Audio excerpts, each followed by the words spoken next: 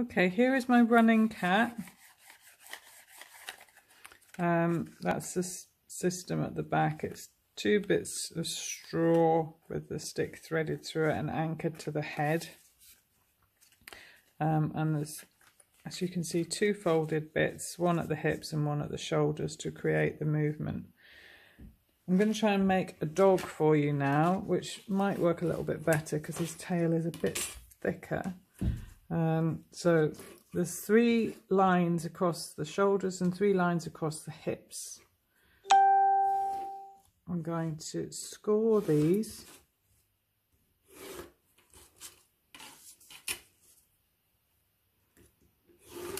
with a pair of open scissors, just so that they'll fold. It's not so it cuts it at all, it just makes it easier to fold. I'm going to fold that one back, this one forward, and that one back, like that. And again, fold, fold, and fold. So now he's all folded up like that. He needs 2 cuts, one here,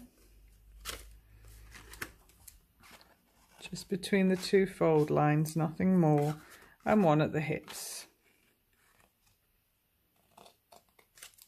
Right, now I can reverse one of the folds. So see, it's open now, and then it's reversed. So there's 1/2 of the fold is going to the back and 1/2 is going to the front, and that will help with the movement. And the same on the hips. Push it back, so 1/2 is forward and 1/2 is back. And I'm going to turn him over. I'm going to take the stick and stick the stick to the back of the head with a piece of sellotape. So it's well anchored on and it's not going to come off. And then I'm going to thread 2 pieces of straw onto that stick.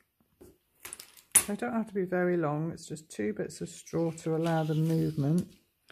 One gets stuck onto the back of the body, just there, and the other one gets stuck onto the tail.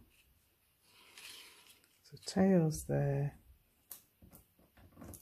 Another piece of sellotape, here we go. There we go. Fold back round. And then hopefully we have a running dog. And that's today's lesson. I'll be posting the templates up, but you can see quite clearly how it's made. Okay?